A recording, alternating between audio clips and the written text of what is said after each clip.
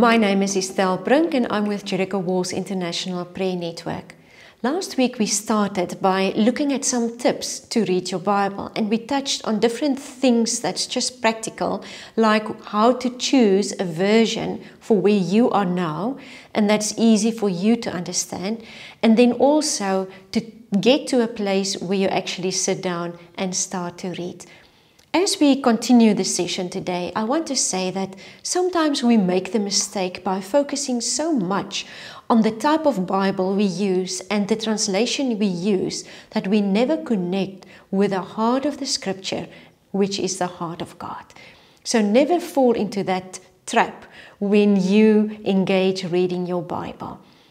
So this takes us to the next point in our list, and that is that when you read the Bible, read with an open heart and mind and in context. Open your heart to what God is telling you through His Word, but also focus your mind or attention on understanding what you are reading. God is revealing Himself in each verse. Be mindful to read within the context, those individual verses that stand out for you. And you can do this by reading the whole chapter or the surrounding passages, or even cross-references to that specific passage. That will help you steer clear of coming into a misinterpretation of a piece of Scripture by looking at it only as that verse. And I invite you to search for the video series that we've made on how not to read your Bible to give you more insight on this point. Then next, as you are reading, pray as you are reading. You know, we have this idea that I have to finish like 2 or 3 pages of reading. But if you slow down, something very special happens. Simply reading Scripture is valuable, but spending time to turn your reading into prayer makes it even more valuable. So you do not only read, but also pray. And this helps us to have a more interactive experience during our time with God. You know, it says in Isaiah 55 verse 11, "So shall my word be that goes forth from my mouth. It shall not return to me void, but it shall accomplish what I please, and it shall prosper in the thing for which I sent it." So whichever passage you choose to start with, read through it once, and then read through it once more, and then you pray every verse in application to a situation that's on your heart, say your family, or your wife, or your husband, or your children. Do that. Go slow and see what happens when you read your Bible. Then the other key that I have found for myself is to rewrite what you have read.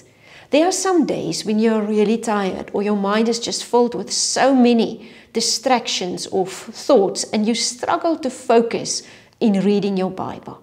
On such days, it really helps to take a short chapter and simply start by rewriting it into your journal. You will be surprised how your thoughts will begin to focus.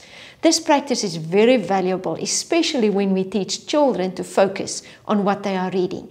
And it will also help their writing skills a lot if you do that. Have them write out Bible verses to practice their writing, but also to get Scripture into their heart.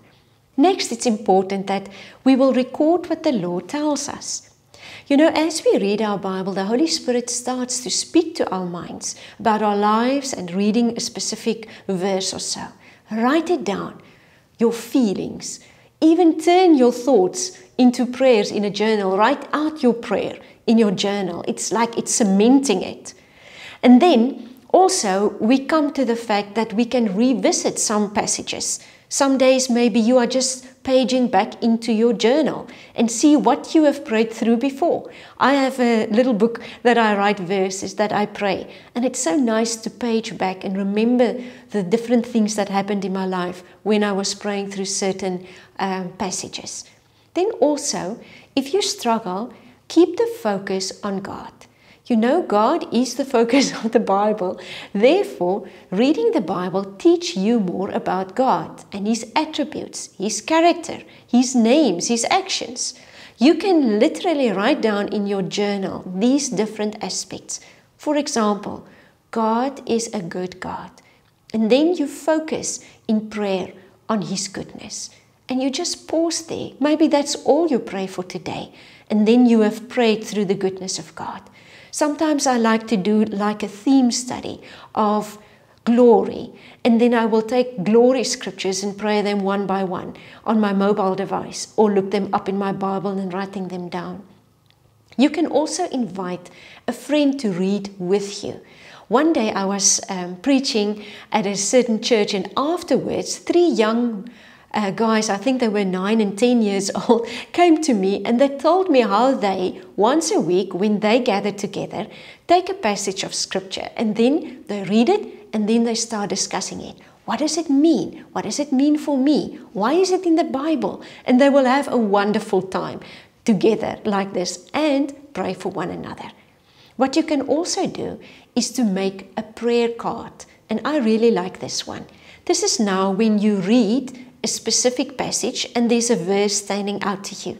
And you take this verse and you write it down on a piece of paper and you stick it on your bathroom mirror, or you can put it in your pocket, or you can share this verse in your family devotions, or you can teach this verse to your children. And you can in this way meditate on this scripture, keep you reminding yourself of it, and it's sort of like stick into your memory. I want to invite you to look at the link to the article on our website in the notes to this video that gives you all the different things that you can do to engage reading your Bible more effectively, but even more to engage your heart with God as you turn those verses into prayers.